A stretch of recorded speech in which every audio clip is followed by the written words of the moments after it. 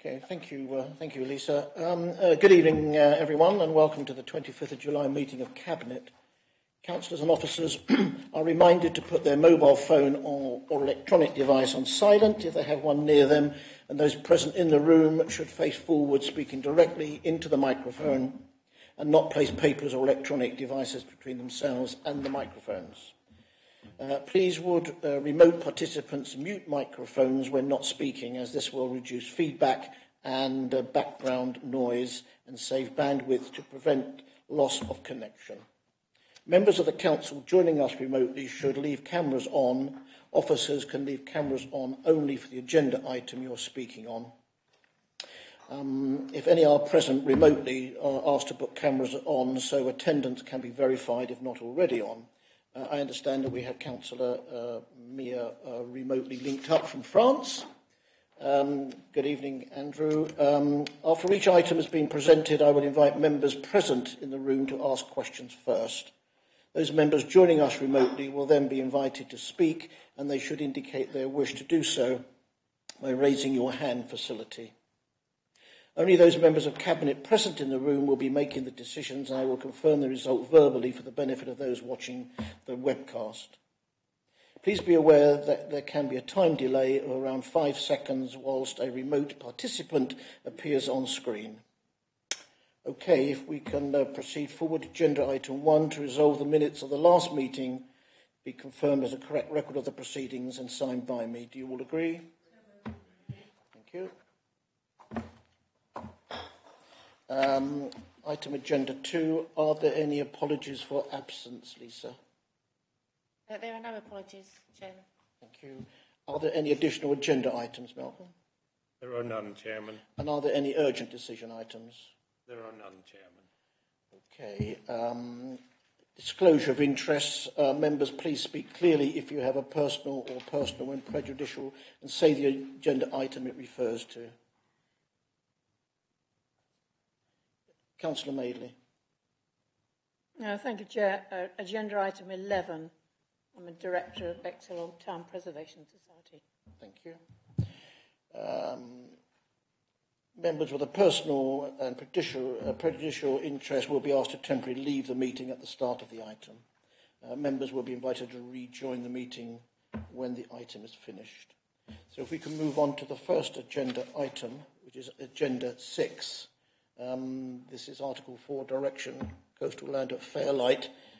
Ben, is Jeff going to introduce this and then yourself? Because I know I've got Councillor Mia that would like to make a contribution to this particular item. Mostly just Jeff. Jeff, okay. Delegated to Jeff. Okay, Jeff, nice to see you. Hi there, good to see you too, thank you. I'm going to give a brief summary of the report. There's nothing new that isn't in the report, but just to try to help you out here and then answer questions. It's Article 4. We're talking about Article 4 of the Town and Country Planning General Permitted Development Order 2015. And Article 4 allows a council to take away normally permitted development rights where it is necessary and there is robust evidence to do so. So in this case, we're talking about householder permitted development rights in terms of rear extensions, side extensions, roof alterations, additional stories on the roof, or outbuildings. We know there are issues with cliff stability in Fairlight. In our plan, we already have a policy that has designated a zone where any applications for planning permission need to submit a structural report to demonstrate that it won't have impacts. But obviously at the moment, you can't control permitted development. There's no need for any engagement with the council.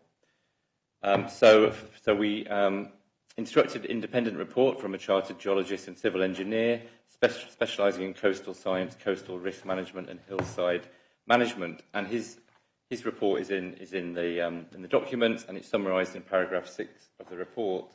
I'm just going to summarise that just a little bit more. It finds that the most significant factor which results in cliff instability is actually the natural processes, cliff face weathering, sliding, retreating, but it also does come from human activity, loading or surcharge on the cliff as a result of the change in the weight imposed on the top of it, this could cause potentially the top of the cliff to fail and lead to cliff retreat. The report advises that the risk is greatest where the cliffs above Fairlight Cove have yet to reach equilibrium since the works to the cliff defences at the bottom were installed, and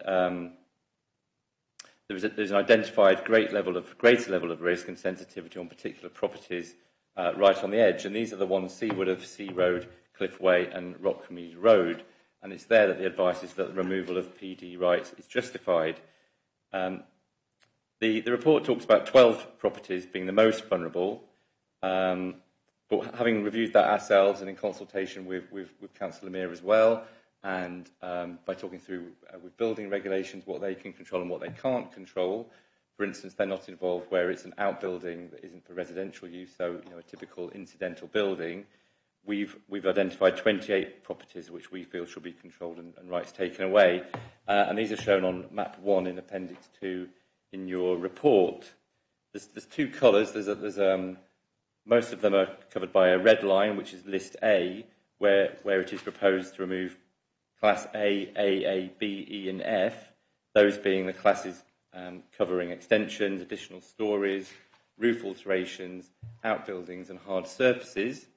And there's additional List B, which is identified in green, where there are properties themselves or dwellings are further away from the cliff, but they have gardens that stretch to the cliff where outbuildings could potentially cause issues, and for those properties it would remove just the PD for outbuildings.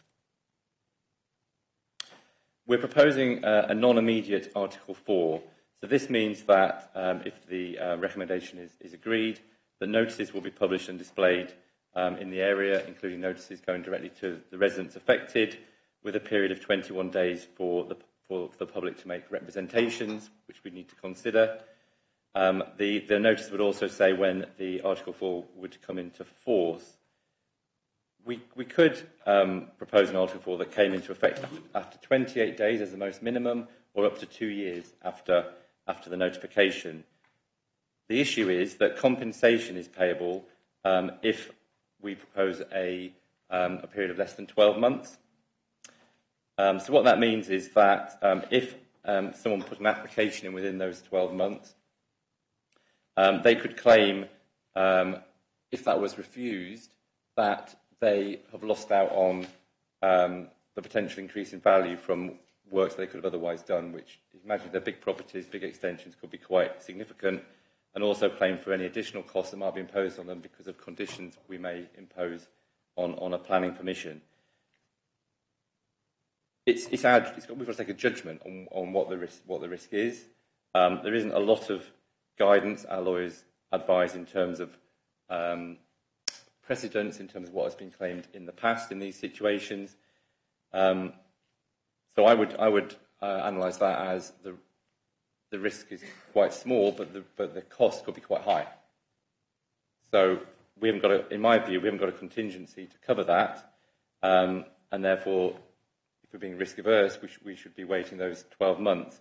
Looking from the other side, whilst the report does recommend there is an Article 4, it's not saying this is a catastrophic situation and this must be in place now or else. And as I already mentioned, it highlights that the natural elements are probably more important to cliff erosion. And in addition, I think the purpose of the Article 4 is in the long term to take away this PD right and therefore over time cumulative effect prevent and restrict impacts on the cliff. So putting those things together, the right approach seems to be, in our advice, 12 months, that it would come in place in 12 months. And that's the same as the last sort of Article 4 which was imposed, which was to restrict small HMOs in Bexhill Town Centre. Similar situation. We wanted to restrict them, we wanted to have control over those. Could have imposed that straight away if we felt that was absolutely necessary, but that was a 12-month period to avoid the risk of compensation, and that came into effect and was successful. So that's a similar approach. There's a process we've used before. So that's my summary. So the recommendation, as I set out in the report, is the making of an Article 4 direction in respect of the land that's shown on the map, and for those classes of development that I've described today. Also that the Director of Place and Climate Change be granted delegated authority to confirm the Article 4 direction following the 21-day consultation period, and subject to any responses received and considered, of course, so that it comes into effect after 12 months. In addition, as a contingency, that the Director of Place and Climate Change be granted delegated authority to make an immediate Article 4 direction within that 12-month period if, by notifying of the Article 4, we see an uptake in residents starting development and therefore it having a negative effect by the very purpose we're trying to stop. So there is still that option, bearing in mind the compensation risk of bringing in that Article 4 more quickly. It can't be quicker than 28 days from the date we serve the notice, but it could be within that period from then on, within the first 12 months. Okay, thank you, Jeff. Are there any technical questions that anyone would like to ask Jeff before I invite others to speak? Councillor Projects. Could I just ask, Jeff, and thank you very much for concluding this work, and I know Councillor Vinehall would do the same. I know it's taken a long, long time. And if you look at the acknowledgements under the contents page, you'll see how many people had to be involved in this. But originally when we talked about it, is it Dr. Cosmin? They had sort of layers of Article 4, like in 10 years, in 20 years, so that we could actually look to the future with climate change accelerating, etc. I just wanted to ask, is that idea off the table?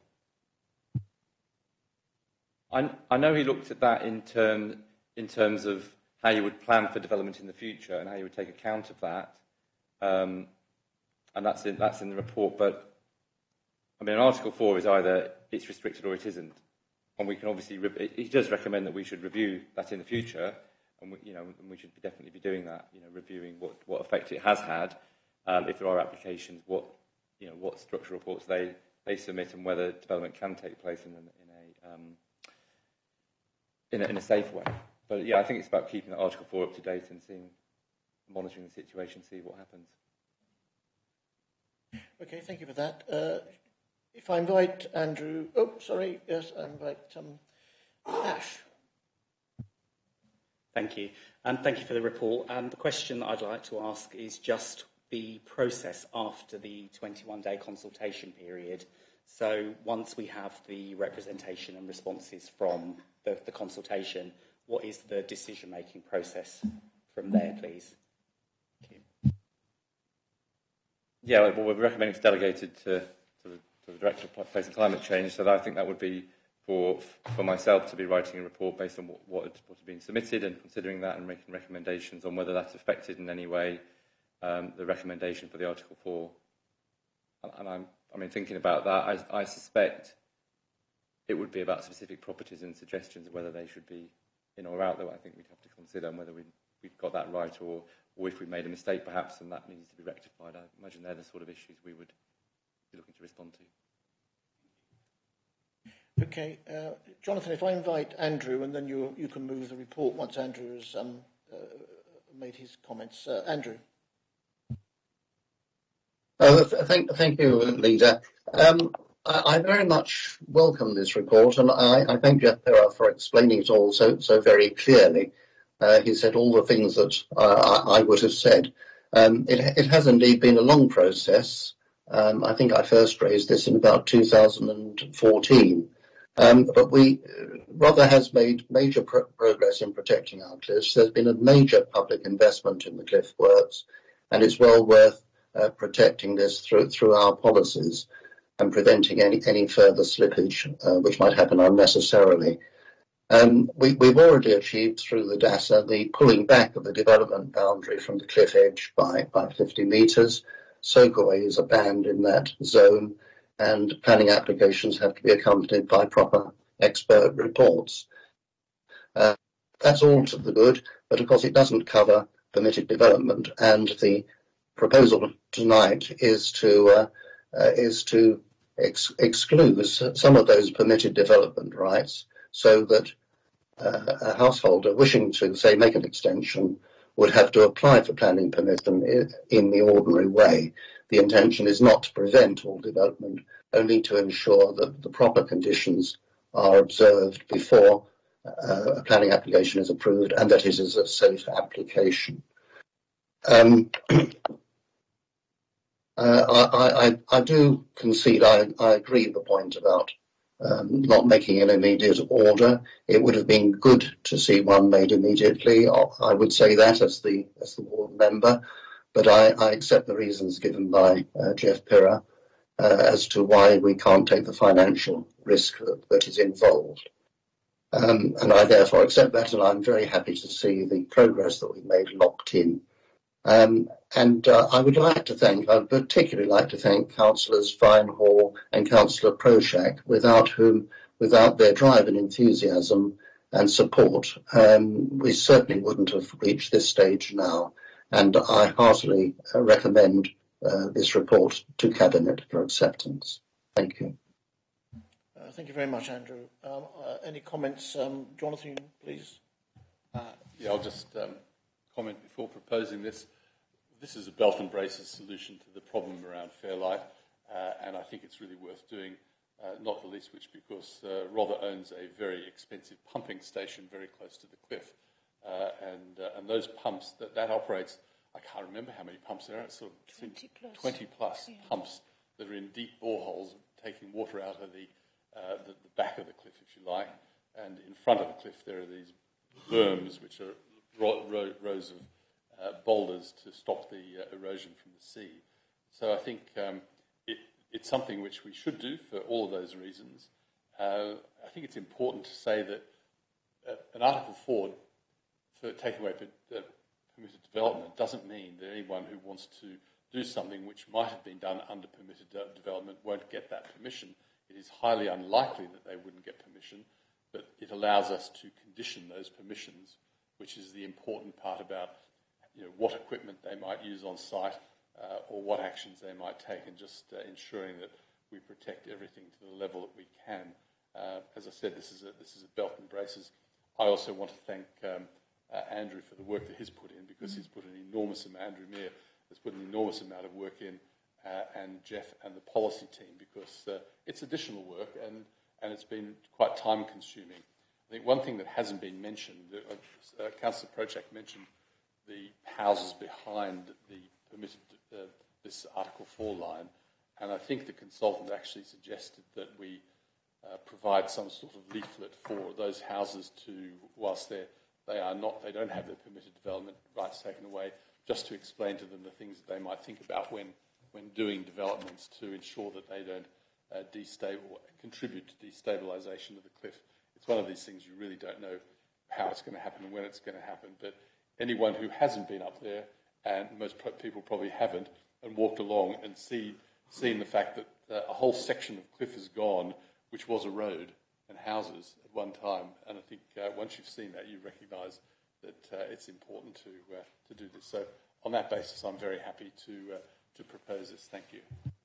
Thank you. We have someone to second that? Thank you very much. And all those in favour? And that's unanimous. And thank you very much, Andrew, for joining us tonight, and Jeff for the work that's been put in with other members. So that's taken care of, and we can move forward to item 7. The Revenue Budget and Capital Programme Monitoring Draft 2021-22 outturn. This is the report of the Chief Finance Officer. Tony? Thank you, Chair, and good evening, everybody. This report is for noting only, and the reason it's draft, of course, is that it's still subject to audit.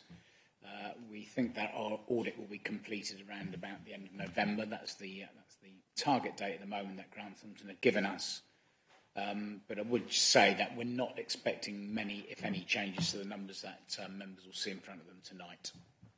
So just to pick up on a few of the headlines in the report. So the outturn is about 1.3 million lower than the approved budget. So Council approved or agreed to the planned use of £2.7 million drawdown from reserves, and we've only used 1.4 million last year. So that's a good news story.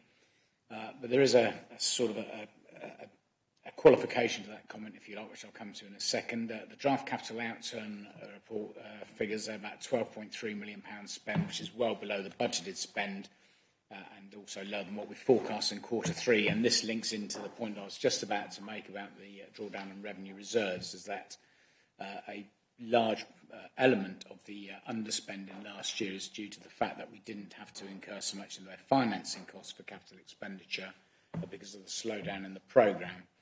Now, I will cover this again when I come to do the next report on the Q1 monitoring, but it's not that the projects in the programme have fallen away, it's just the pace of the project. So a lot of this is probably going to be down to timing differences.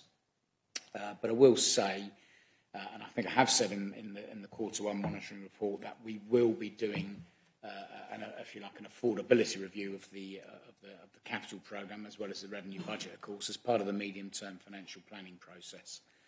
And I'll say a bit more than that when I get to that report next up, Chair.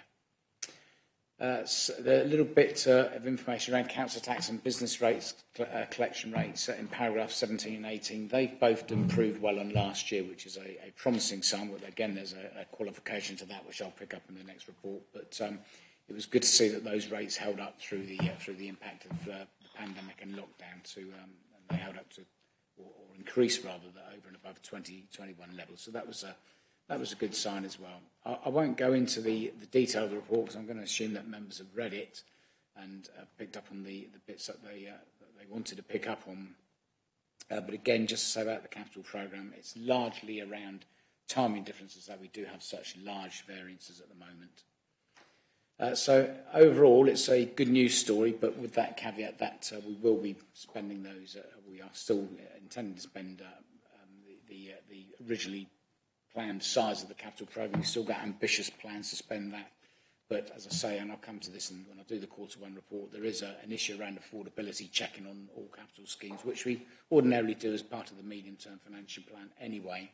But I think it's been more brought into sharper focus, really, as a result of the economic situation nationally and globally, and, of course, the increase in bank rates. I'm happy to take any questions if there are any, Chair. Thank you, Tony. Are there any questions for Tony? You read this report. Got away with that one, Tony. No questions. That's all there is. Okay. If I can invite Councillor Joe Ash, is there any comments you'd like to make? No, thank you. So if we could move the report. Yeah, if I could move the report, please. And someone to second the report. Thank you, Kevin. Are those in favour? Unanimous. Thank you very much. Move on to item 8. Tony. Thank you again, Chair. So the Q1 outturn forecast, at the moment we're forecasting an underspend of £347,000. So again, a planned use of reserves of £3.2 million. We're looking to be about 347,000 underneath that.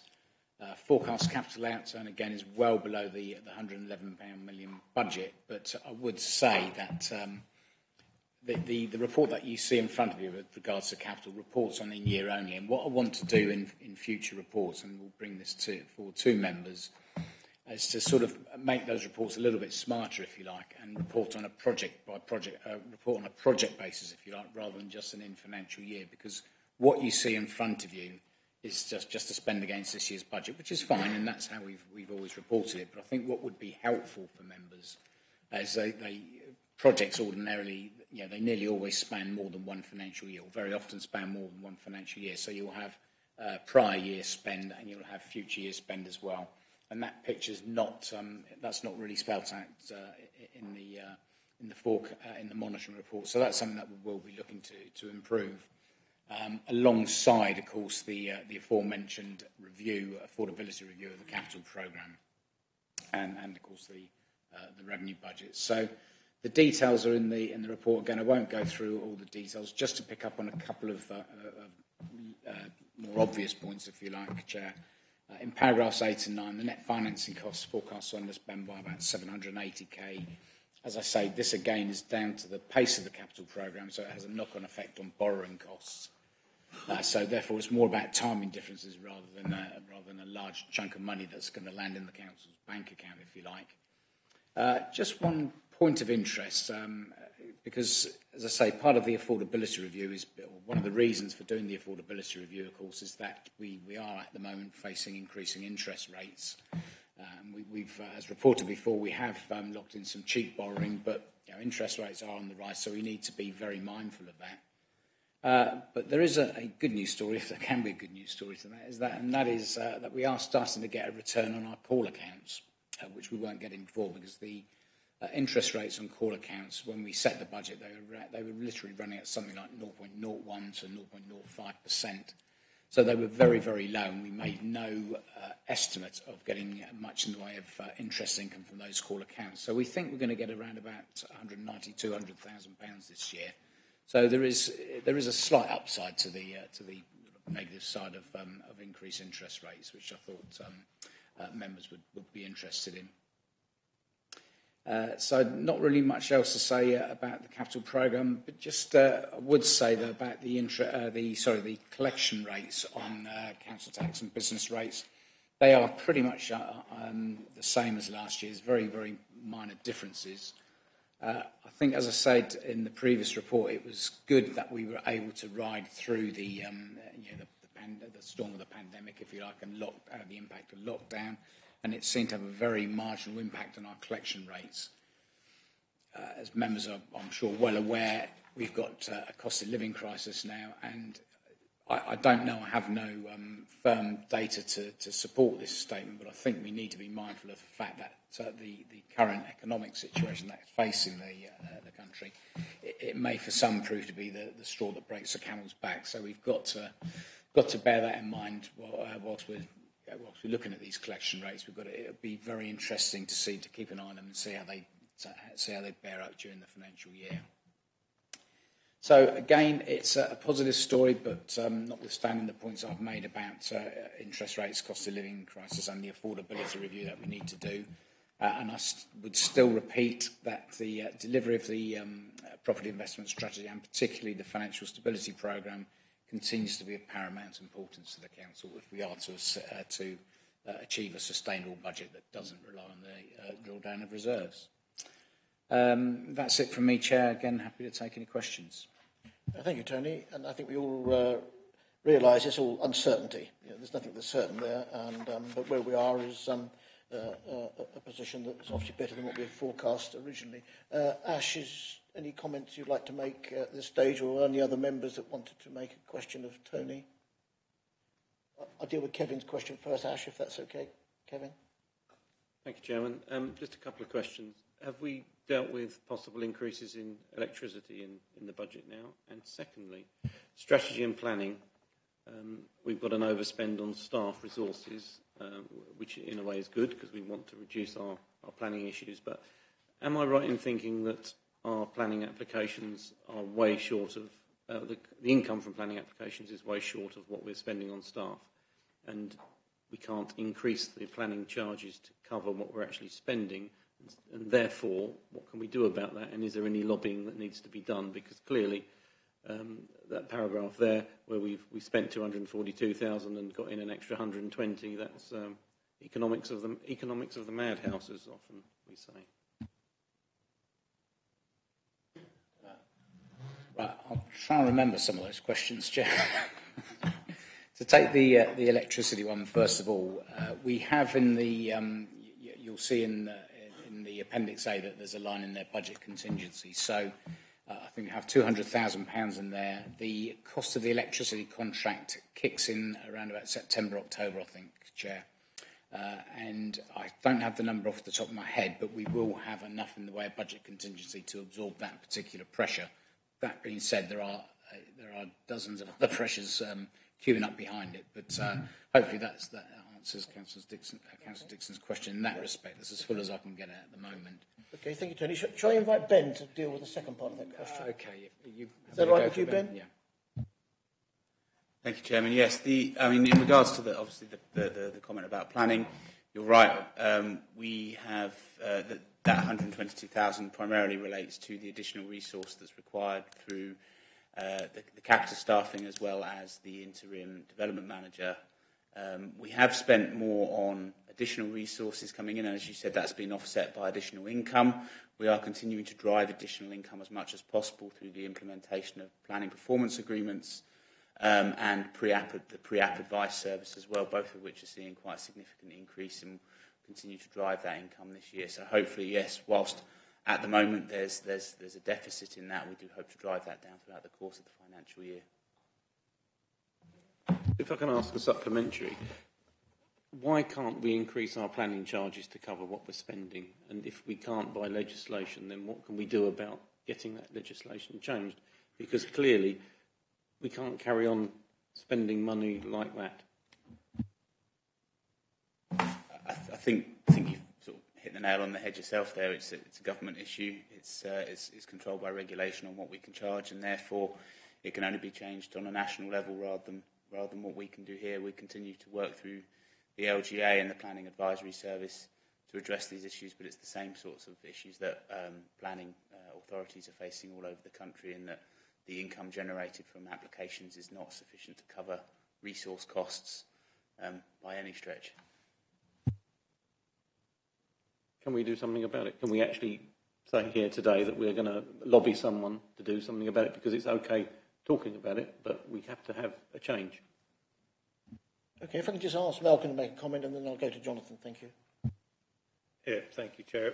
Yes, we can lobby. We can approach our local MPs. We will continue, as Ben said, to work through the LGA and the Planning Advisory Service. But as a note from tonight, I will take away to raise it with the two local MPs. They are aware of it, but it does no harm to raise it again. So thank you, Councillor. Yeah, thank you for raising that, Kevin. Jonathan. Okay, there are quite a few issues here, and I think it's worth putting most of them on the table. Yes, we have fixed charges. The government has said that they are proposing to increase the charges in this whole levelling up procedure. When that comes through, I don't know, but they have recognised that there isn't sufficient funds. The part of that deficit is because there are a lot of small applications which take time, sometimes as much as sort of medium-sized applications. So the proportion of money you get for the time that you put in has a negative effect. Now, having said that, we all know that we have a backlog, and we've had a meeting with Malcolm and with Ben and with Miles about continuing to reduce the number of applications, because we need to get the number of applications down to a sustainable level, a level that the resource covers. That would seem to be about 350 to 400 PS1 and PS2 applications. So Miles is working on that, and the intention is to get it down to 400 by the end of December. We're meeting at the end of September to review it, so it's an absolute ongoing review. But part of the issue is also changing the way we perhaps process some of the smaller applications, so they have they don't have to go through quite as rigorous process as they are now. I think that's not talking about shortcutting. It's just talking about being more pragmatic. And I know Miles, through Ben, is working on that as well. So there's a whole lot of things going on that create that problem, and they're quite long-term entrenched problems that not only us but other authorities have. But if we can speed up small applications, because they're the ones that really drain that resource, then that will go a long way and actually clear that backlog. So, but I think everything is on the right trajectory, not helped by the fact that the early part of this year we had quite a significant increase in the number of applications on hand. I think in 3 months we picked up about 5 months worth of applications. I might not have that figure exactly right, but it's of that order, and that doesn't help when you're really trying to push things backwards. So all in all, directionally it's correct. Let's hope the government does come through with the funds, and also remember that about £1 million worth of the planning cost is the policy department, against which there is virtually no income. I think there may be something, but I think there's no income. So it is a direct cost the council must bear against no income. Yeah, thank you for the explanation, Jonathan. Any other questions regarding this report, agenda item 8? No. If we can look to move the report, if I can invite you, Ash, please. Yeah, thank you. I think the report clearly summarises the Q1 position. I think the key thing that Tony and I were talking through was around the clarity for the end-to-end projects. I'm really pleased to see that that's now going to be displayed moving forward, just so we've got that end-to-end journey. So, yeah, thank you. And if I could move the report, please. Thank you. And second report, Kevin, thank you. And those in favour? That's unanimous. Thank you very much indeed.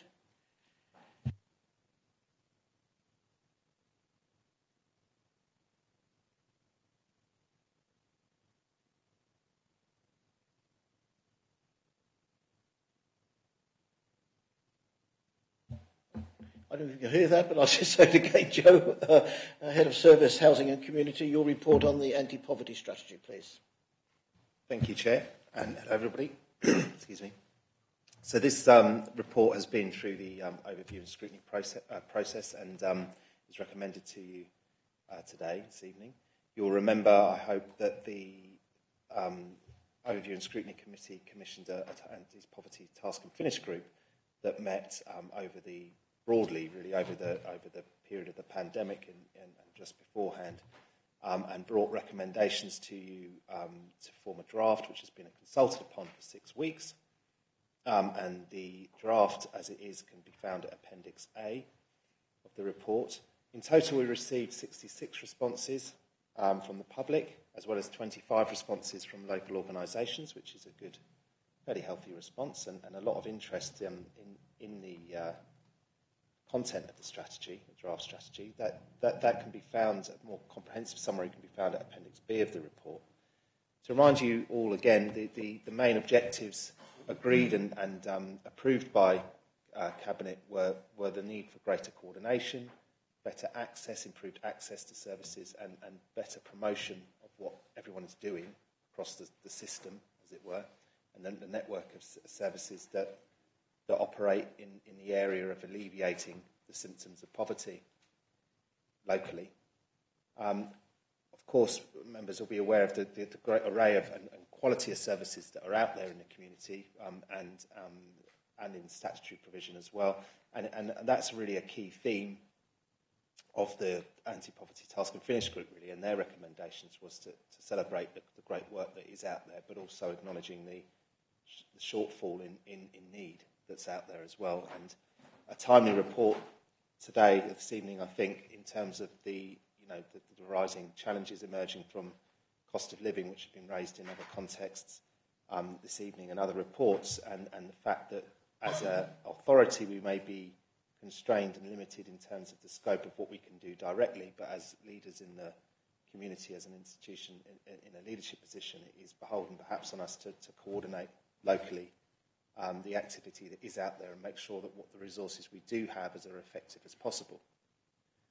So to that end, a lot of the feedback we received, particularly from other organisations, highlighted the need for greater integration or the importance of the integration of this strategy with existing strategies, such as our own housing and homelessness rough sleeper strategy, the local plan, economic development strategies, but also, for example, the Hastings and Rother Food Network's food insecurity strategy for Rother, and making sure that we, again, take a whole system approach to what we're doing and ensure that we are coherent across the whole system in terms of how services are delivered, coordinated, but also accessed.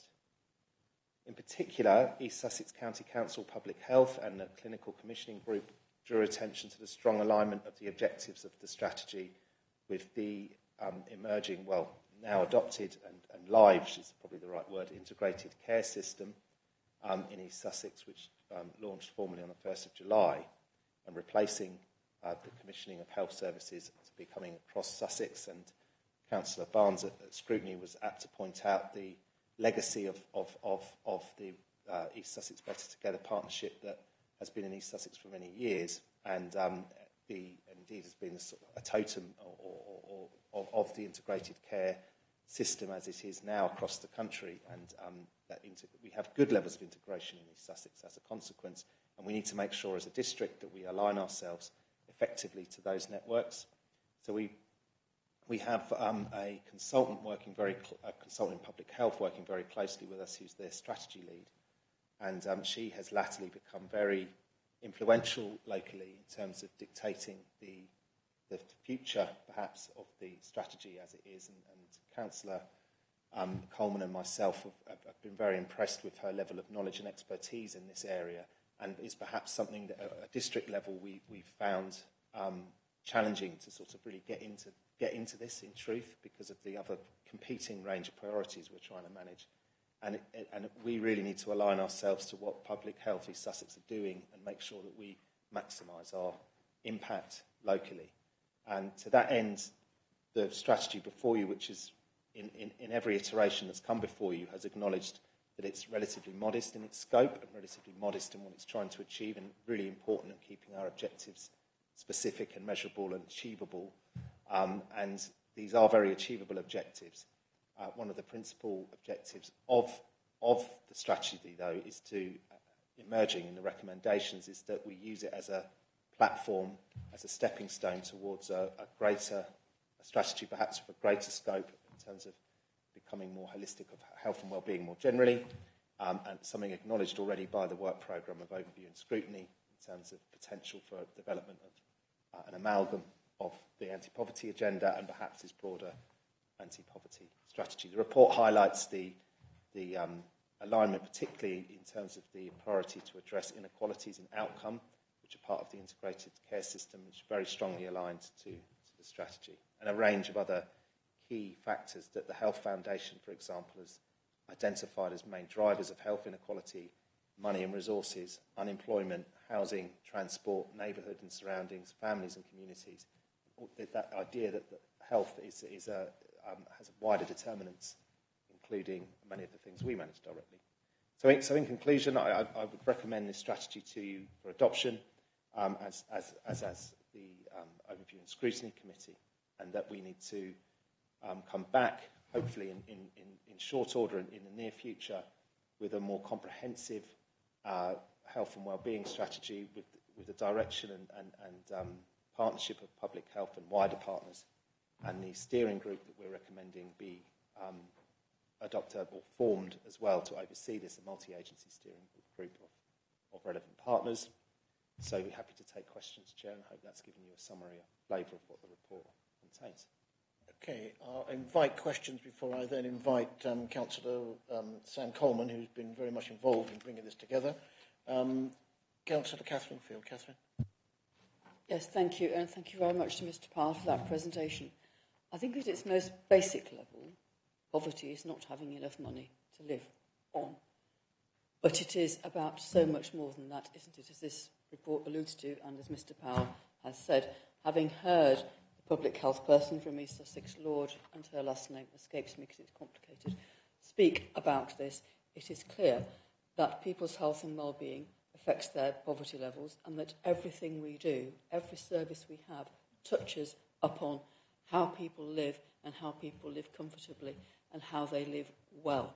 And it's not just us, as Mr. Powell said, we need to make absolutely sure we are integrating this, and in fact Lord has integrated our strategy in with hers, and that all agencies we deal with understand that our residents and their well-being are absolutely paramount. And it's about how we run our parks, it's about feeding them, it's about housing people, it's about making sure that the roads they walk down are comfortable and safe, so they can have normal interactions with themselves and their families at very, very basic levels. So I'm very glad this is here, and I'm very glad to be able to endorse it. And look forward to further reports about how we are actually integrating on a practical level what we do here with what everybody else does to try and help all our residents. Thank you. Thank you, Catherine. Councillor Sue Project. Sue? Thank you. Thank you for the report, and congratulations to Councillor Coleman for driving this one forward. And we have got a bit of a success record on task finish groups on this council, but often they sit in a drawer somewhere if they can be found again, and they're not checked, examined, and seeing how they go. But you've built into this a way of actually making sure that something gets done by having the anti-poverty steering group. And but also by having the local strategic partnership actually look at it too, because there you've got all the agencies that come together, and that's an ideal body to actually get an integrated, coherent was the word you use, and even if you achieve just that, my goodness, you've come a long way, because one of the things people are, well, certainly from the Hare Project, they don't know where to go, they don't know what's out there, who to contact, and so if we could make that signposting real, but and in the rural areas as well as Bexhill, because it's so important for people to be able to get the information. And I think one of the things that this project has shown, and COVID showed, is actually Rye Food Bank. They had enormous increase in use, Rye Food Bank. And what the manager there did is sat down with people who came in and asked them why they were here. So the list you gave, there were about 11 things on the list. And as Councillor Field has said, it's absolutely every service we offer, we use. And like climate change, it should be built into officers' thinking when they make decisions and when we make decisions. So I really look forward to the rest of the work on this and the future of it. And congratulations again, Councillor Coleman. Thank you, Sue.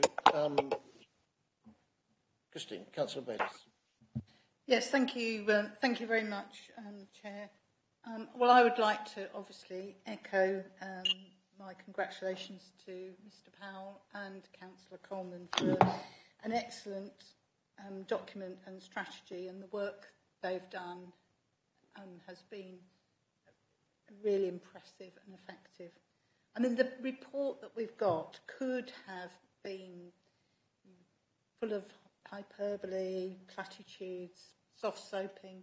I mean, we have seen examples of that, I think, in other authorities where they have developed a,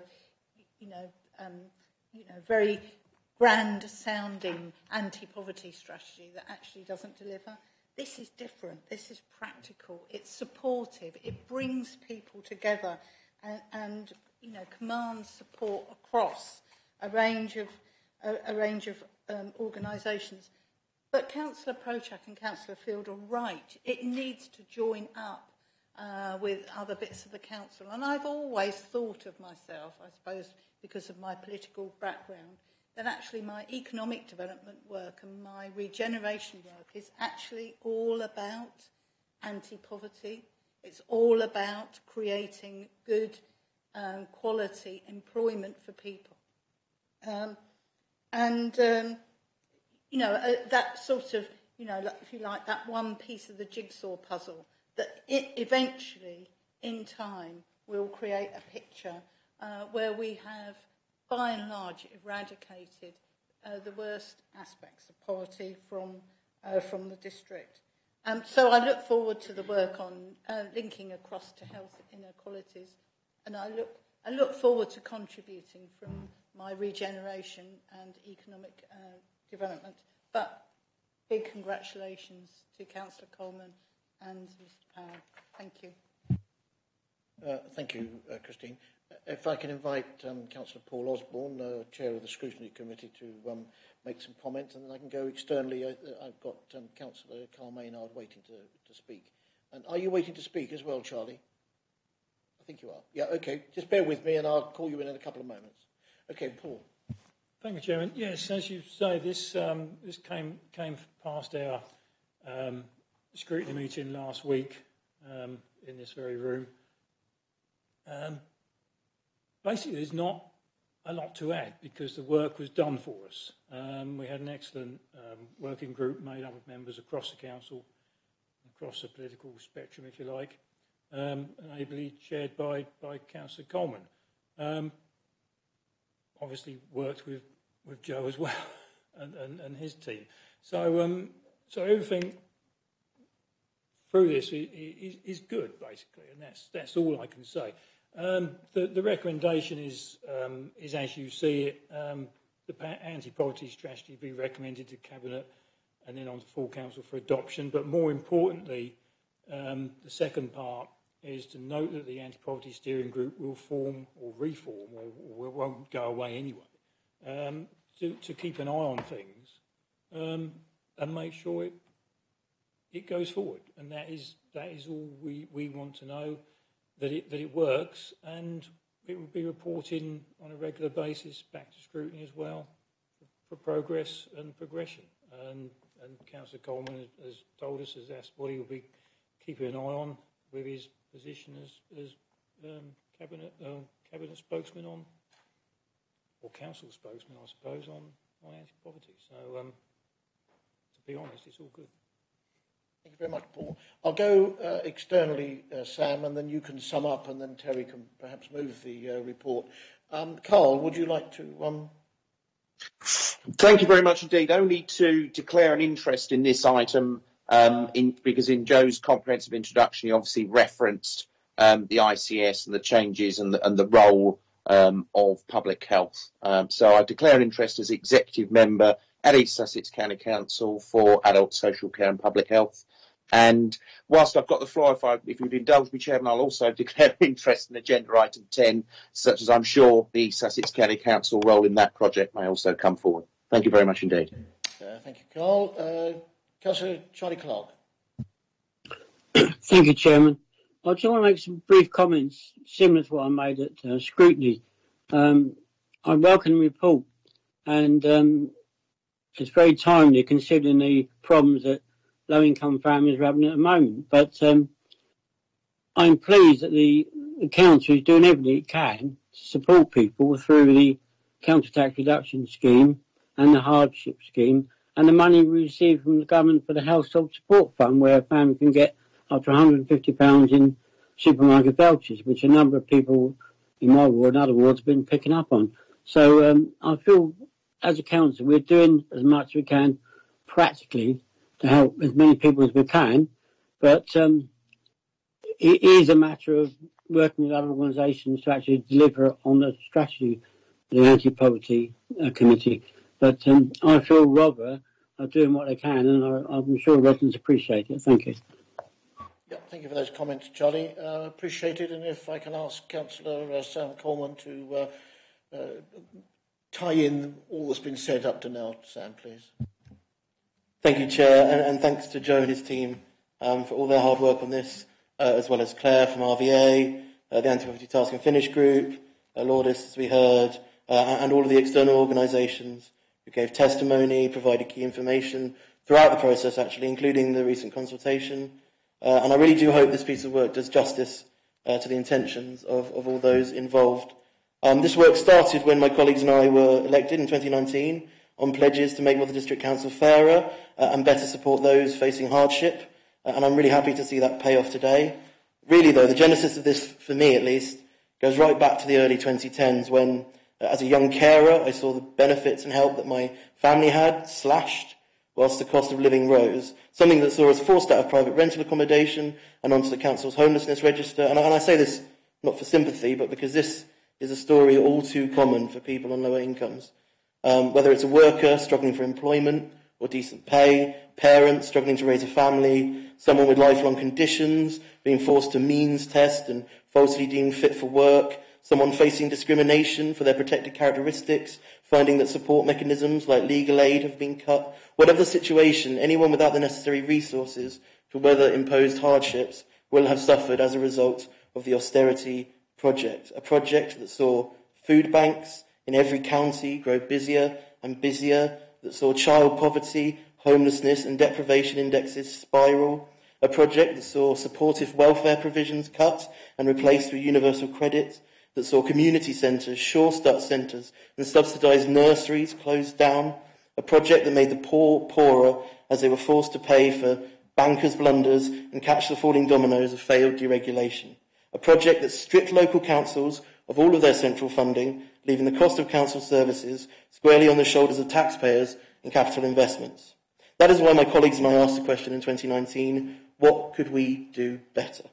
Given our financial limitations and the limited responsibilities we hold as a district council, what could we do better? And this strategy before you today is the first important step in answering that question. By working with external partners and organisations and giving direction to the local strategic partnership and the steering group, we can improve access, coordination and promotion of hardship relief and support services and in turn do our bit to help shift the balance of resources more fairly and more equitably to those who need it most. Now, as it happens, this couldn't have come at a more necessary time, as many have said.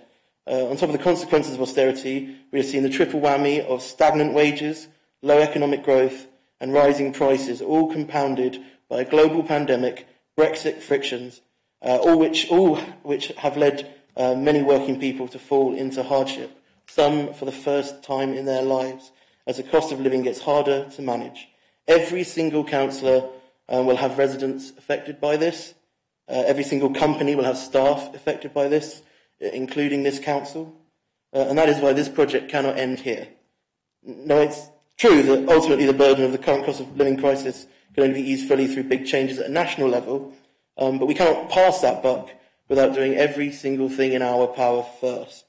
That is why it is crucial that this strategy is monitored by the council and that work begins with partners to look at this wider health and wellbeing strategy, with combating health inequalities and alleviating the causes and symptoms of poverty at its heart, drawing on the emerging work of partners like East Sussex County Council and the CCG, and also strengthening the resilience of our local communities through bolstering our own hardship safety nets.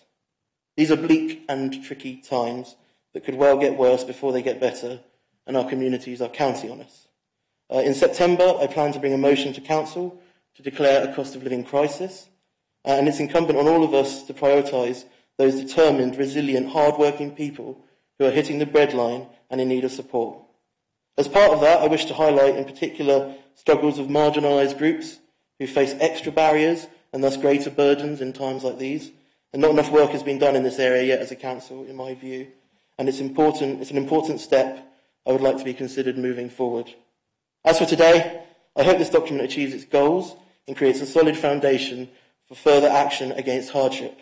And I am honoured to recommend the anti-poverty strategy to Cabinet for adoption. Thank you. Thank you very much indeed, Sam. And I think most people would go along with what you said, and I think that this is part of this collaborative working, which under Joe's guidance has brought this forward. And I think we all feel that health and well-being is the wrapper around all our residents, because everything affects it, be it homes, housing, leisure, everything about it affects the quality of life that's out there.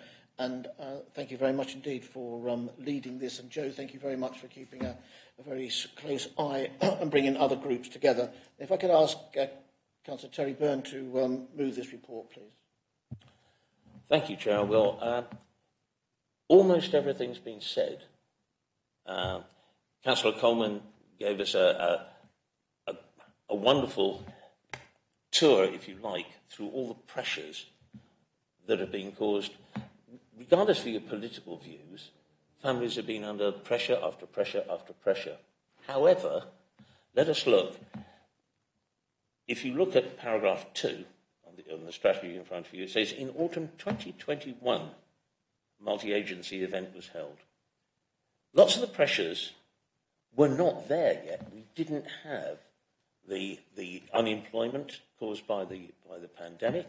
We didn't have the massive cost in raw materials. We didn't have the massive cost in fuel. We didn't have the massive cost in food, in energy. So this was really a strategy just in the right place.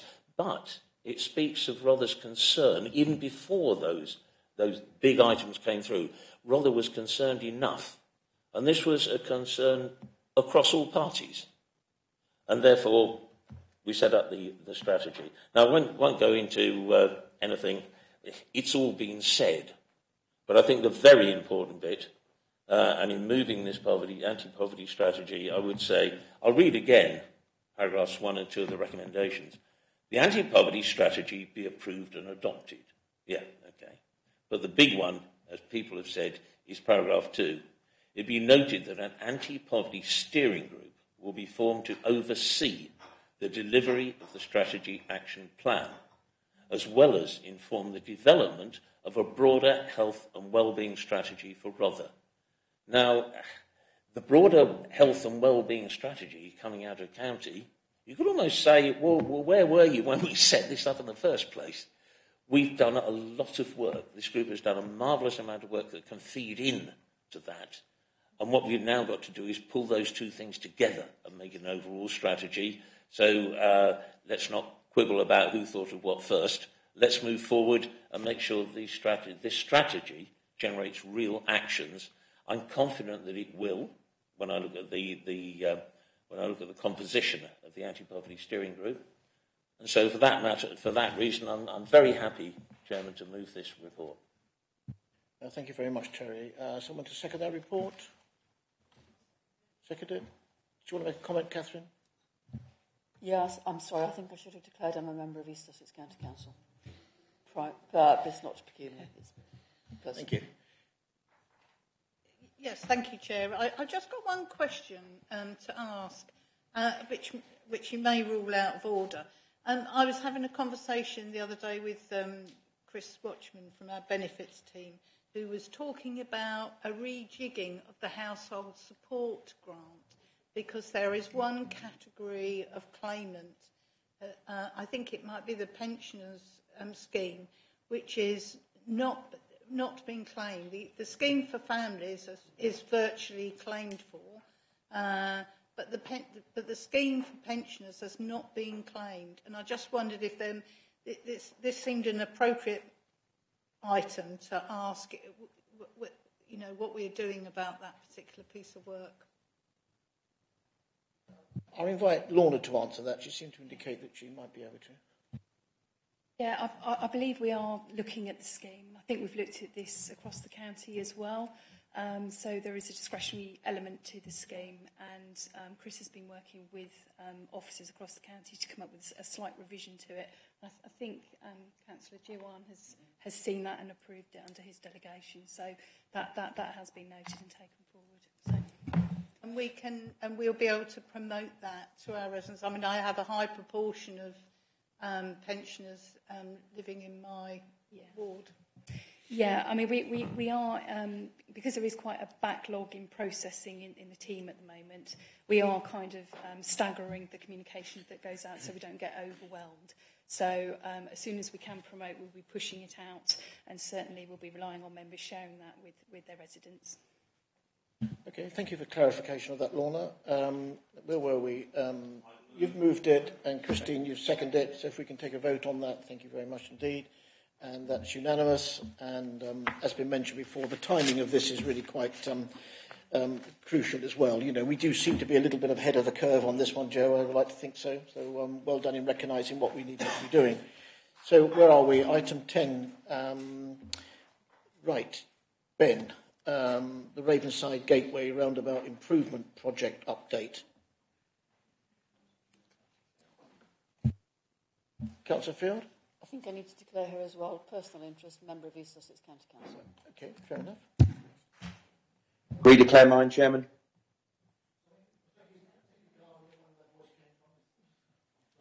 From above. Okay, here we go then, Ben, if you can lead this report in. Thank you very much. Thank you, Chairman. Yes. So this report relates to the Bexhill Ravenside roundabout, for which 2 years ago full council attributed £150,000 of the Bexhill Local Community Infrastructure Levy Fund, which was collected from development in Bexhill prior to the formation of the Bexhill-on-Sea Town Council. This report basically gives a very brief update as to the stagnation of that project, primarily based on the frustrations in engaging with National Highways, for whom other issues have been a priority, as well as the presence of an invasive plant species there in horsetail, which is going to require a series of treatments over a period of time before any further works can take place on that roundabout. I would say that following intervention from the local MP, we've had the engagement with National Highways has now improved, and we are looking to progress this project, but not at any particular pace, given the invasive species present there.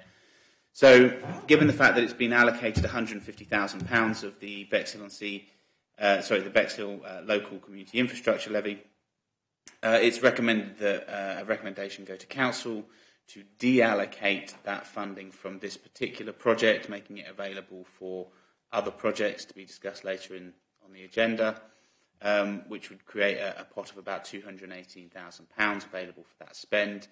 That doesn't mean to say that this project will cease. We're recommending keeping it on the capital programme and that we seek other funding avenues for that as and when the time is appropriate.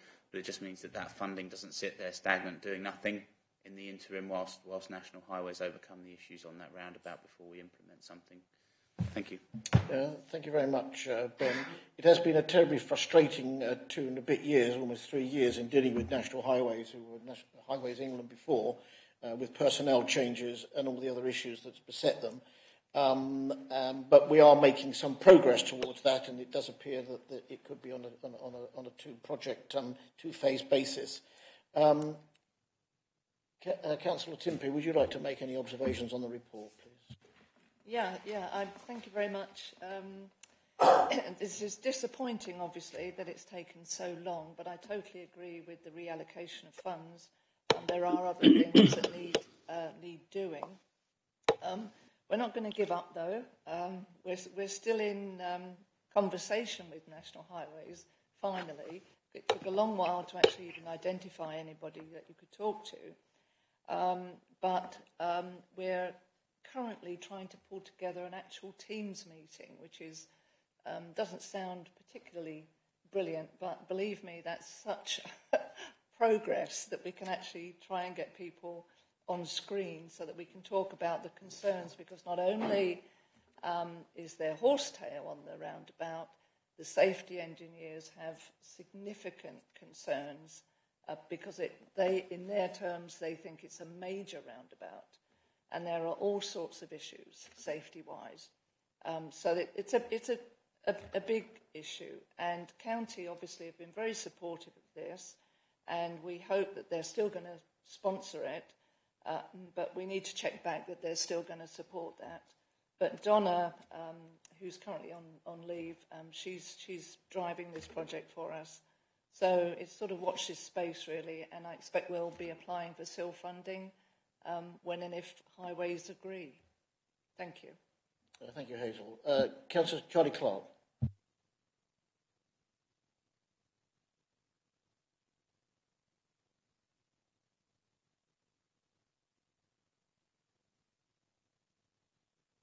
Charlie, you're on mute.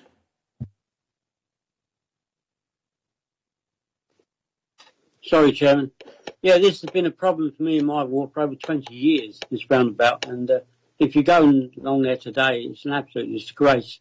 It's all overgrown. It's a terrible mess. This is a gateway to Bexhill from Hastings. And over the years, they've changed the name, they've changed the personnel, Highways England, Highways Agency. And it's very difficult to get any concrete answers out of them.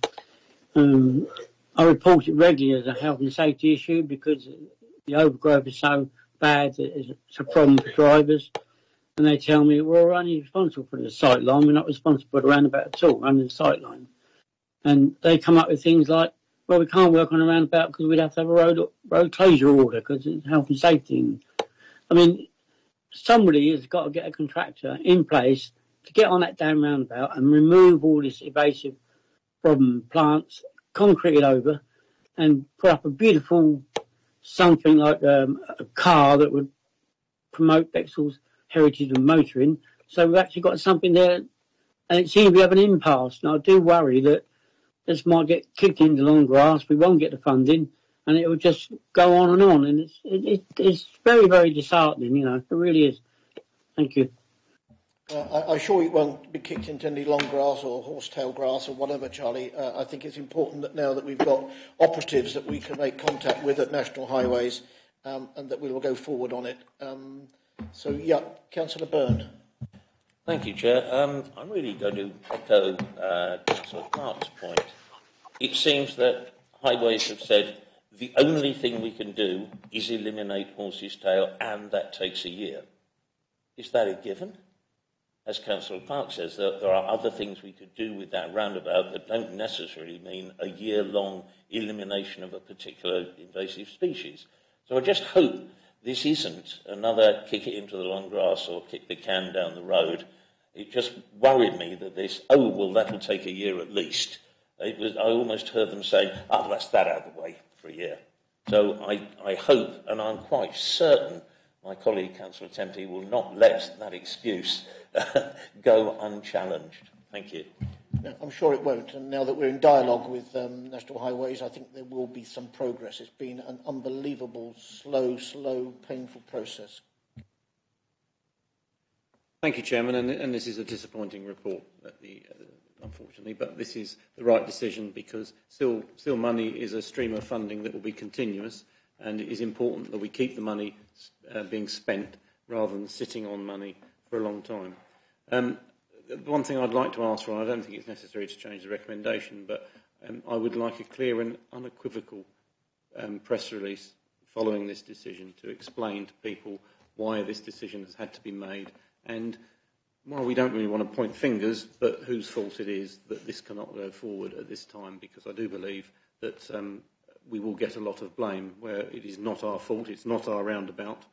And we've tried to do something for the good of the community, and other people have not been as forthcoming as we were with doing this. So I do think it's important that we tell people what we tried to do and where the blockages have been. And maybe a little bit of public pressure will help. Can I also ask, has the MP been involved in this? Yes, he did. The MP was very, very helpful in trying to loosen up the bureaucracy and getting through to the right person, but unfortunately that person was on long-term sickness, but he's now back from sickness, and we're with Donna Hall, we are now putting a meeting together, so hopefully that will make some real progress. But it's not our roundabout, so we can't go out there and just do what we want to do without permission. Ben, I'm sure that we can deal with some form of informative press release. I think that's very, very important. Hazel, you move this report? I move the report, thank you. And if somebody to second this report? Yep, Christine, thank you. And if we can vote, please, that's unanimous. Thank you very much indeed. And bear with us, Charlie. I'm sure we'll make some real progress in this next few months.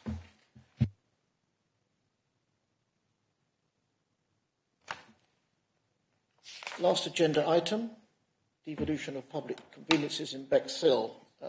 This is Lorna's report. Thank you, Lorna. Thank you, Chair.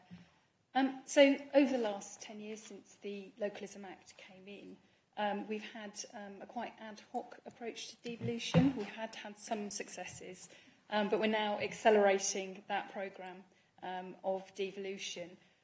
So this was a priority in our corporate plan. One of the main actions was to set up a town council in Bexhill, which has obviously been done. And then the second part of that was to identify and agree which assets and services we'd look to devolve. Back in March, the Cabinet approved an approach, and this is set out in paragraph 4 of your report, setting out options around a number of assets and services that the Council provides at the moment, so around public conveniences, grounds maintenance and free car parks in the district. So we've already set out our approach, and this report's really just bringing forward how we're going to tackle the devolution in Bexhill. The Town Council itself, at a full council meeting back in April, agreed to commence negotiations with us, and I've been working very closely with the Town Clerk there to bring forward some proposals. When I first looked at this, I was quite surprised that we had 14 public conveniences in Bexhill. That did seem like rather a lot. And the other thing was to hear that actually this was a real priority for our residents in terms of improving them. So as part of the big survey that the Town Council did, one of the priorities for improvement was the public conveniences. So I think we have a mandate there to look at things a bit differently, and it certainly gives a mandate to the Town Council to take this on and actually push forward and make sure we've got good facilities in the town. We've also been speaking to a number of community organisations. So there's an opportunity with the Bowls Club at the Polegrove and at Manor Barn and the Old Town, Bexhill Old Town Preservation Society to also have a look at taking some of these facilities on. So that's still open, it's still on the table. And in Appendix A, it does set out all the facilities we have in Bexhill and where we are in terms of those discussions. So I think it's important that the Town Council or a community organisation know what they are taking on. So we have commissioned some condition surveys. Hopefully they will kick off shortly. And, that may throw up that it's not worth the investment in some of the facilities, and the Town Council may choose not to go forward with some of them. They have indicated that they are interested in all of them at the moment, but that may tell us something new.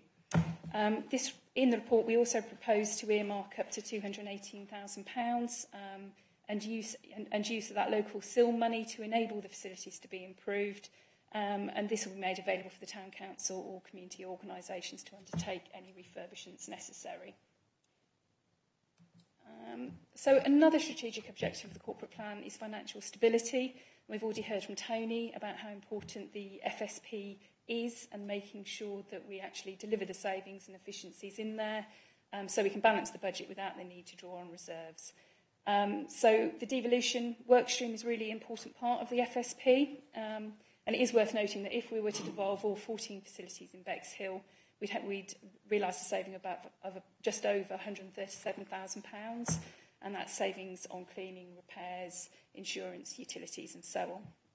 And I think the other important thing to mention here is that it increases the capacity of some really stretched teams in the council, and that's the neighbourhood services team and the estates team. So if you put all that together, I can see that this is a really positive thing, both for us and the community.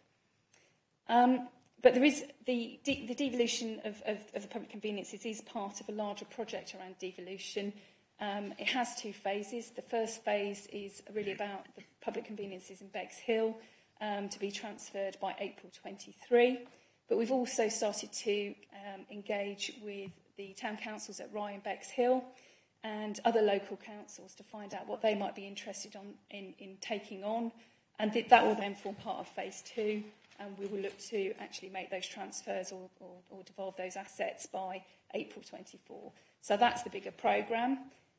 This report seeks agreement to make a recommendation to Council in September, and we're seeking here the principle to transfer the toilets in Bexhill to the Town Council on a long-term lease from April 23, to recommend the use of up to £218,000 of local SIL funds to the Town Council and possibly other community groups as well, and that I be granted delegated authority to facilitate this process further, enter into leases in consultation with the leader portfolio holders to agree those terms.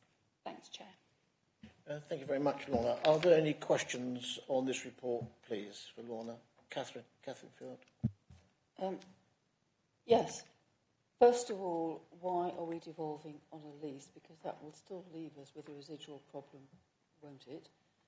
Secondly, I have witnessed a painful process of devolution in the past, and actually I would like some assurance that legal services will be able to get on with this quite quickly. And thirdly, looking at the matrix at the end, which is what I always do, I do think this item has a real significant effect on crime and disorder and also equalities. People have to be able to access a lavatory if they need it, and we do know that in some places they are absolute hubs for crime. So I think that needs acknowledging. Thank you. Yes, you're right actually about the implications at the end. We have had a lot of vandalism in the toilets. It takes up an awful lot of time at the moment. And I think the design of this going forward and what they're able to do in terms of the improvements will be really, really important. And access is also really, really important. And as we negotiate with the Town Council, we will be looking to improve the accessibility. It would be great to have an outcome to improve the accessibility of at least some of the facilities going forward. So that will be part of the negotiation. We're trying to make it as standardised and simple as a simpler process as possible. That's the, and I know everyone's smiling, and I'm smiling too a little bit, but if we don't do that, we're not going to get this done in a timely way. I think Burwash took about 4 years to get to a point of devolution, so we haven't got the time to do that. So we are well working with legal.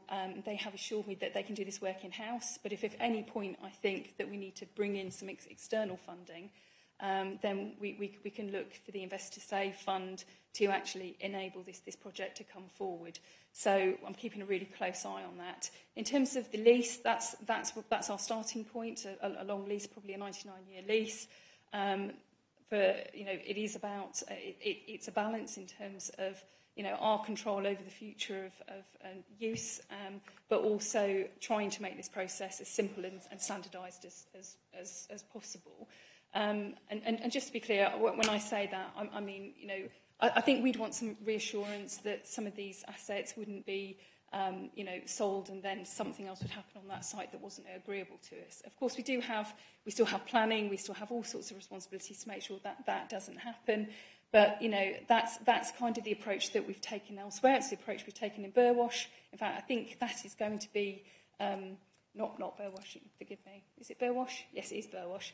That is going to be the model. That quite a lot of work went into that lease, and I think that will be the model that we try and emulate in all the other leases that we work with the local councils, town councils, going forward. So it's not perfect, but we're trying to find a pragmatic way through. Thank you, Lorna. Christine, did you have your hand up? Yeah.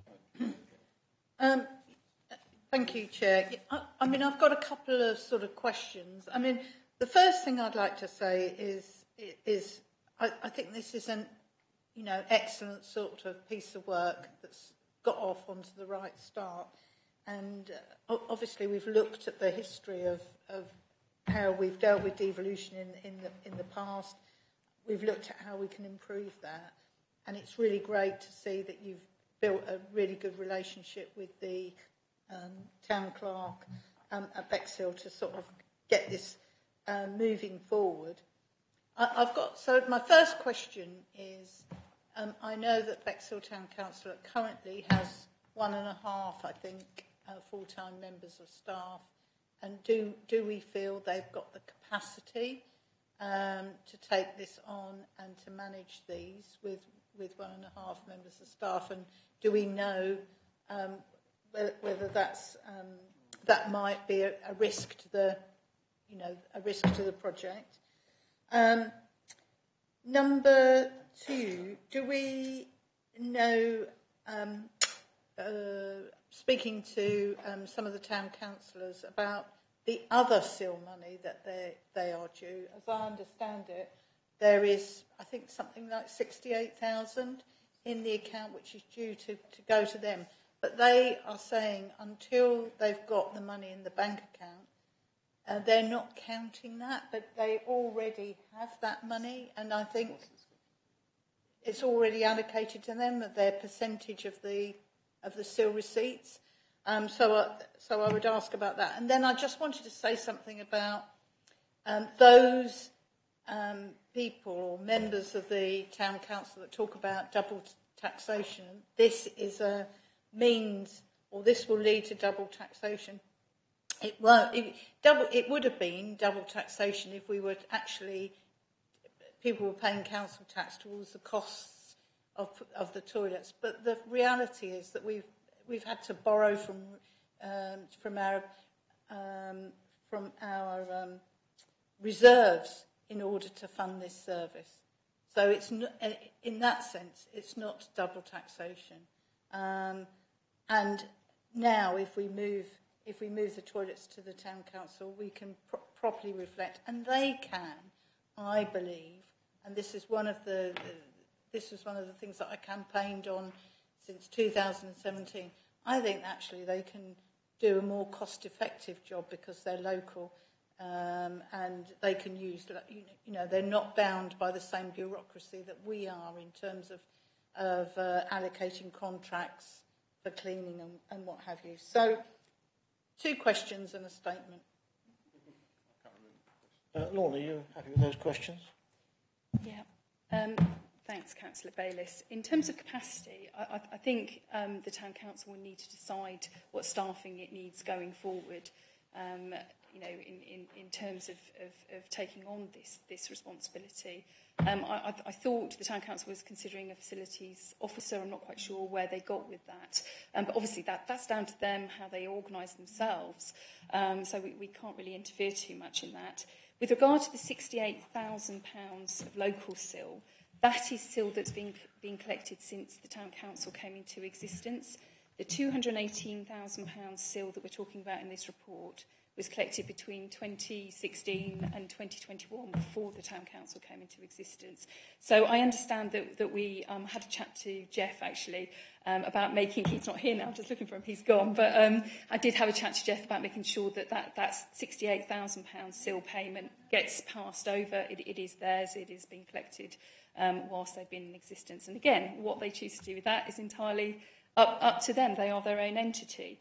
The double taxation issue, I think this is something which many councils across the country have been grappling with, and it's the continuation of discretionary services. And we're not the first. In fact, we're probably towards the end of the queue on doing this work. And where a town council or a parish council has been in existence, there's been work over the last 10 years or so to devolve these services whole scale. So I think this is an opportunity to protect discretionary services, to improve them, to have more local involvement in the shaping of them in the future. And, this is very much about the town council shaping the services that they want going forward based on community need. So Jonathan and then Kevin, and then I've got Sam, Christine and Paul. Right. And I think to help that discussion, over the years, one thing that has been an issue with public toilets is the fact that business rates are being charged. That has now changed, and so that will significantly reduce the cost of the ongoing cost of running public conveniences for any town or parish council that picks them up. I wanted to bring something up which hasn't featured in this report, but it did feature in a discussion in the SIL group, and those minutes haven't been issued yet, so I can't really go into that. But Ash might like to comment as well. These buildings, and I don't know each one individually, may have the opportunity for the installation of solar panels. And there's already a program with with the village halls to basically put solar panels on as effectively funded through SIL, and that's been received very well. I think at last count there was 27 out of the 44 village halls have indicated they wanted to take that up. This is a real double benefit. It meets our climate change objective of decarbonisation. We can have a direct impact on doing this, and it is easy to do as well. For the benefit of, this is for the greater, wider social benefit. The benefit for the town council will be potentially a source of income, which will offset the costs. And I think, generally speaking, and it really will depend on each building, if we can include that, we could potentially fund it through the climate change SIL funding, and it's not a significant cost, so it's all well within reach. So it will benefit the community, the greater social benefit, decarbonisation, and bring some income towards the maintenance. And somehow that hasn't quite I think because this has all been moving on in parallel, perhaps something that hasn't been considered, but I would ask you to consider that. And I'm sure it would be well received as it follows the same process as the other project. Thank you. I think that's an interesting point. Lorna, you've made a note of that. I certainly think we should be trying to seek the most positive outcomes from this project, and the reason it didn't go into the report was because obviously that's something we need to look at the feasibility of. We've got these condition surveys going on at the moment, but also there's other things like accessibility. So if we can sort of build, through our negotiations with the Town Council, we can build some really positive outcomes beyond just providing toilets, I think we'd definitely be wanting to do that. Do you want to wrap up, move it, and then if I can invite Kevin and then the other councillors that are here. Kevin. Thank you, Chairman. Tony Bowden furnished me with a lot of figures on toilets, and so I can bore you for quite some time on exactly how much these things cost. I mean, Councillor Vinehall is right. We now save business rates, but that's only 10% of the total cost. We were spending £546,000 as in 2021. That now has been reduced by about £50,000, so it's £500,000 that the council spends on toilets, and some of the numbers are quite staggering. The Polegrove Grandstand toilets, for example, cost over £18,000 a year. That's an awful lot of money. And most of the actual cost is in contract cleaning, of which that is £225,000. So in devolving these toilets, not only can we save ourselves some money, but we can save ourselves a considerable amount of carbon footprint as well, because we still have someone going around opening all our toilets and then going around and closing all our toilets across the whole of Rother. And that is not the way forward in this day and age. We should be able to do these things remotely and without actually having people driving around and around. And of course, these facilities are in the main in a pretty poor condition as well. So we're spending £500,000 on facilities that are poor. So I completely welcome this initiative. It's something that the Deputy Chief Executive has really got to grips with, and I thank her very much, because this is a key plank to our financial stability programme.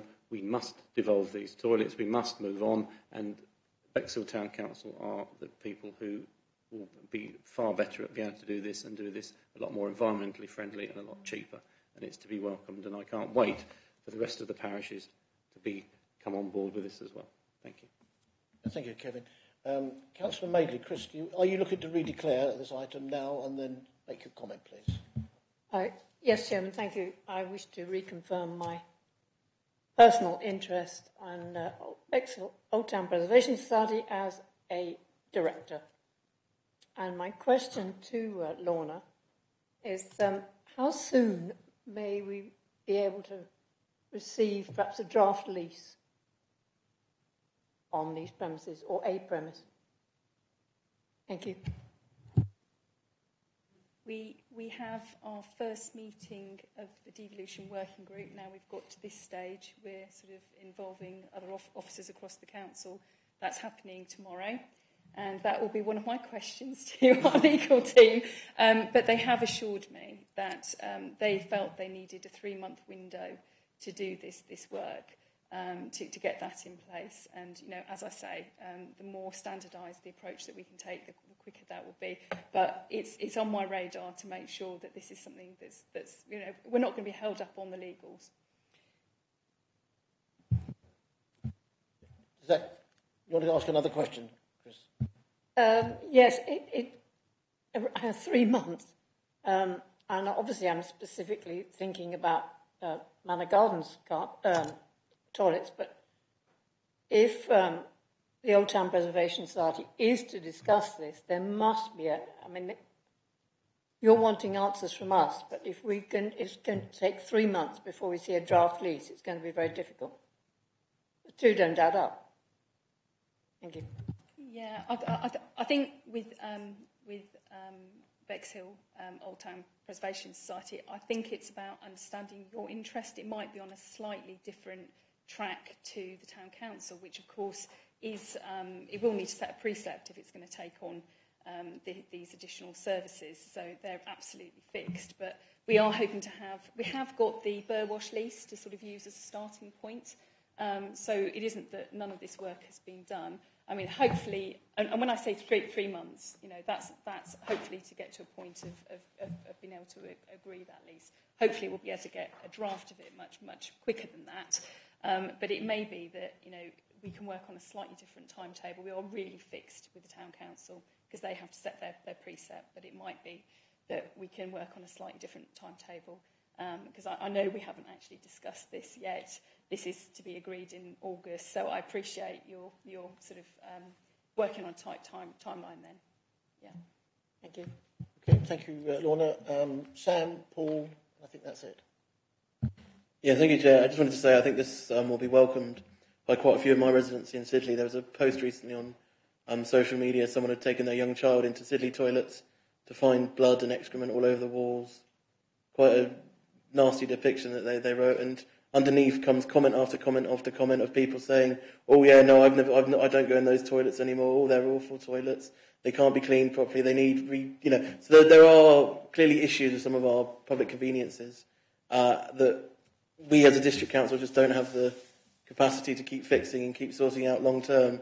And I think that this scheme, you know, with the Bexhill Town Council taking them on, they're much better suited to looking after them more cost effectively, more environmentally friendly, more locally.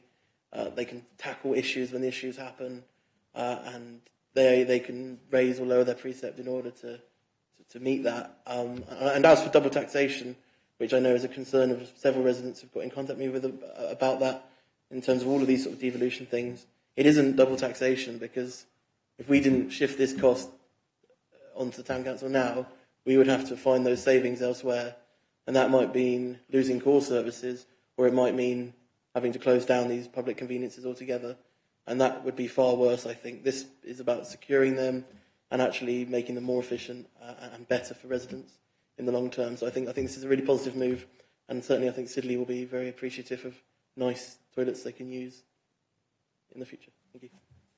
Yeah, thank you for those points, Sam. I think they're very relative points. Councillor Cortell, Paul. Thank you, Chair. Public conveniences in Bexhill can be foul. They have been subject to vandalism. And I'm very pleased to see the improvement in the men's toilet in Devonshire Square.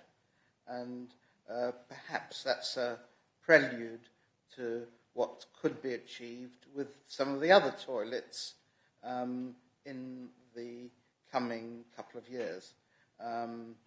I look forward to the creativity of the Town Council in focusing on public conveniences to an extent that we cannot with all our conflicting interests. And the case has been made by Councillor Dixon, Councillor Coleman, about the cost effectiveness of employing people locally and not having our procurement processes. And I love the concept that Councillor Van Hall's made about installing solar panels. I wrote to Councillor Proshak a few months ago about the possibility of imitating a toilet in New Zealand, which decorated with recycled materials, which became a tourist destination. And I think that if that is considered by the Town Council, it'll improve the aura of the town centre of Bexhill and help economic regeneration. Yeah, thank you for those comments, Paul. I think we're at the point of moving this report, Sue, and tying up any loose points. Thank you very much. I think that lots and lots of good points have been made, but actually it's about getting our house in order at last. It really is, because this has been a policy for a long time, but it's been on the too difficult to do pile. I still bear the scars for Robertsbridge being devolved many, many years ago, and it does bring up the point of double taxation, that's for sure. But this is getting our house in order, and what we needed to do to get our house in order was to actually have a Bexhill Town Council. And that was the first step we had to take to do this. So the Bexhill Town Council was there. Then the Bexhill Town Council did the right thing and did a big survey. They called it the big survey, I think, where they got huge response, which basically residents in Bexhill said they wanted to keep the toilets. And so that gave the mandate to the Bexhill Town Council, which is why we've got the meeting tonight, to say that in principle, that's what they're going to do. And has been said by everybody, is that if you make decisions at the most local level, they are likely to be the most cost-effective and successful decisions. So it's right that the Town Council actually decide whether they want them, don't want them, improve them or not improve them. And the other thing about putting our house in order has been mentioned, is that actually we're not very proud of our toilets. They've been lacking in investment. And Councillor Cortell will remember visiting the Rye toilets and the comments he made there. So we're not proud of these toilets that are actually, visitors go to them and tourists go to them, they're needed. So this is not about getting rid of them. It's about providing a better service, something better, and indeed maybe creative, I don't know, but that's up to the Town Council. As mentioned by Councillor Field, let's hope that the procurement of the survey is not holding us up, that legal service is not holding us up, and I think we can look to Malcolm to actually make sure this happens, because the other thing that we've put in place is Lorna, the Deputy Chief Executive. Without her involvement, without her driving it, without her relationship with the new town council, I don't think we will have got this far. So thank you so much for getting us here. And I think we should be putting the flags out, because it's actually going to be a better place. And you move the report? Got to do that, yeah. Move the report. I'm very happy to say. Dixon, thank you. And if we can vote, please, that's unanimous. Thank you very much indeed. That sort of brings the meeting to a conclusion at 8:11. Thank you, Lorna, for the report, and we'll make some progress, I'm sure. Okay, good night, everyone.